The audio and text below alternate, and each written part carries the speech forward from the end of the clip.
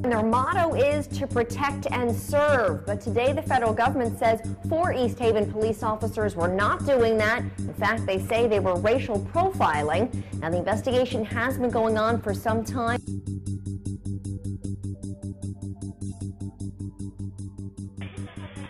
what are you doing? The reason why you have the camera on me? Yes.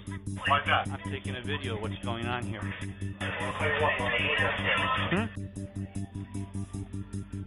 It was intimidation, it was fear, that's the way it works. Racial profiling diverts limited law enforcement resources away from finding actual criminal and national security threats. It also diminishes trust between law enforcement and affected communities, and in conjunction with that, violates fundamental rights of fairness and equality. In 2012, East Haven became a flashpoint for racial tension between police and ethnic communities in Connecticut. What happened in my country store is that the store owner had been harassed over several months. The police were outside the store every day. The store owner had old license plates tacked to the wall.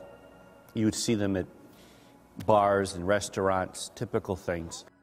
And so under the pretense that somehow that they were selling license plates out of the store, which was ridiculous, and ordered them to take, the police officers ordered them to take them down.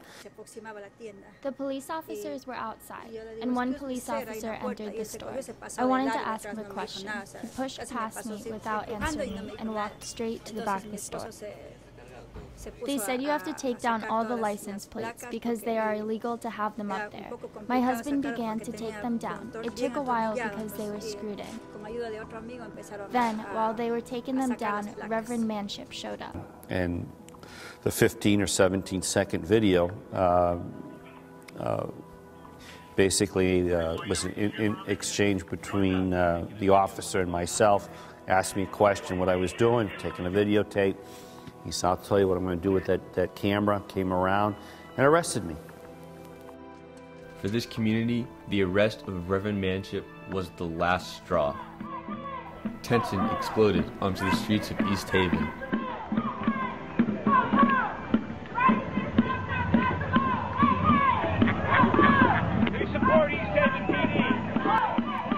A community divided revealed a state split over cultural and racial lines.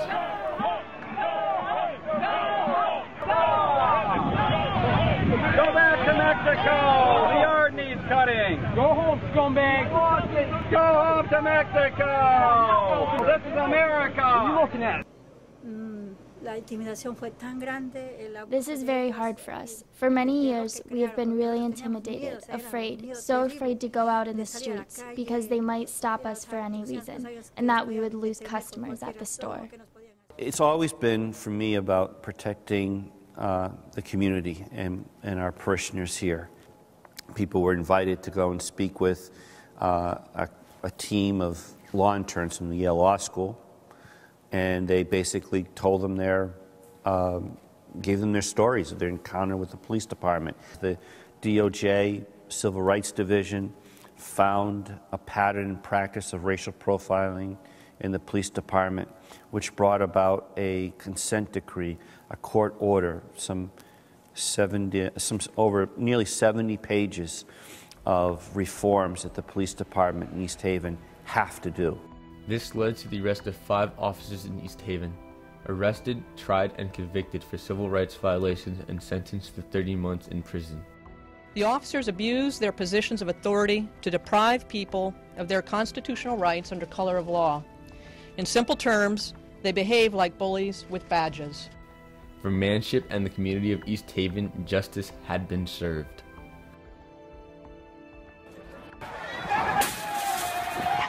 While East Haven begins a healing process, racial tensions continue to flare up, not only in Connecticut, but across the nation.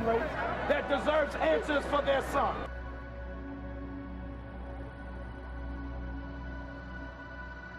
We have allowed our criminal justice system to get out of balance. The violence has to stop. He said that we were being loud. He didn't like that we were talking Spanish. I ended up getting put in handcuffs, getting slammed on the ground. I had scratches on my knees, scratches on my ankles, put in a cop car, used excessive force, and nothing was ever done. I put a complaint on the police officer after everything was said and done, but nothing was ever done.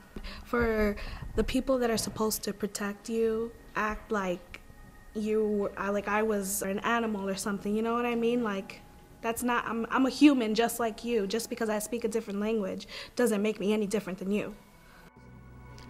My definition of racism is someone else making fun of another group because they believe that they are better than them some way, or they have a stereotype against them. Well, it's been seeming to get more relevant because of what we're seeing on the news or on social media about Ferguson and Tamir Rice and Eric Garner. Well, I've definitely seen racism towards the Black community and the Latino community. I think in order for it to be helped, I don't know like what we could do in order for that to be helped. It's kind of, because it's so one-sided, like the police want one thing, different races want another thing. I don't know how that could be resolved. With the mistrust on national and local levels, police and local activists are taking the first steps towards reconciliation, one step at a time. Maria Gonzalez works with the Latino community in Torrington, Connecticut. 5 years ago, she took the first step by contacting the mayor and asking for a meeting. When I got back from my house to open the door and have this meeting, there was a bunch of police officers outside, and I said, oh my God, I'm in trouble now. and everybody was there waiting for me, so it was like probably 10 police officers that night. And like probably, I will say maybe 40 or 50 community members, you know, people from the youth. We just started the meeting. It was very emotional. I don't think there was a dry eye at that meeting. Everybody was crying, especially the young people that was feeling the way that they was feeling about, you know, what with the police. And one of the police officer, a detective that was there, he told me that night he went home and he couldn't sleep. Remember, because he was remembering everything that happened at that meeting and seeing them crying, you know, because I guess they didn't even know, the police didn't even know. I would definitely say it's been different. Like I said, at the time I felt the tension, and you know, I wasn't a driver or anything at the time, so I had never been pulled over and profiled like that or anything, but I feel that they definitely looked at us differently before the meetings with Maria and stuff, before the cultural workshops. They definitely had a lower level of respect for us. Police across the state have begun to reflect on their interactions with minority communities and now are making changes. Turn on a movie. You know, put on any movie. What are you going to see when the cops show up? Usually it's going to be the racist cop. TV show. What are you going to see? A racist cop. Turn on the news. It's stories about police brutality and racism and cops, and so people have that. Some people are going to have that, you know, image in their mind when we show up. So cops know that, and we have to be cognizant of that and be extra careful to communicate as best we can, not come off as military and overbearing. And it's just a fact of society now. The job has changed. There's a stigma attached to being a police officer now, and a lot of it falls on us. There are so many police officers out there every day, inspiring trust and confidence, honorably doing their duty, putting themselves on the line to save lives. There are police departments already deploying creative and effective strategies, demonstrating how we can protect the public without resorting to unnecessary force. When the relationship is better between us and the police and they're just doing their job instead of harassing us, the community doesn't look at us the same. They look at us as, oh, you know, we're regular people too. We're just like you.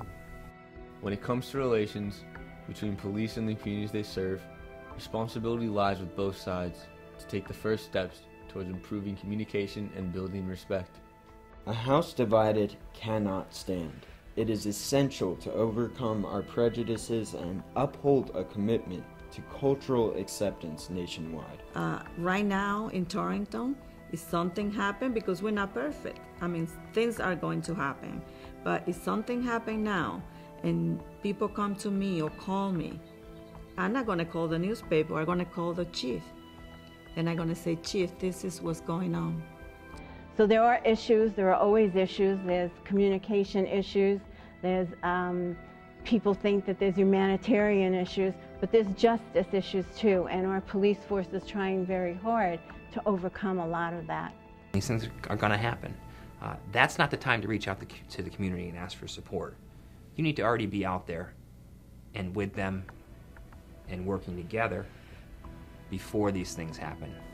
We live in the state of Connecticut in probably the most segregated state by economy. We have pockets of extreme wealth and pockets of extreme poverty. You got to walk in other people's shoes. You got to come out of your own and allow your world to open up a bit more and getting to know people who are different than you.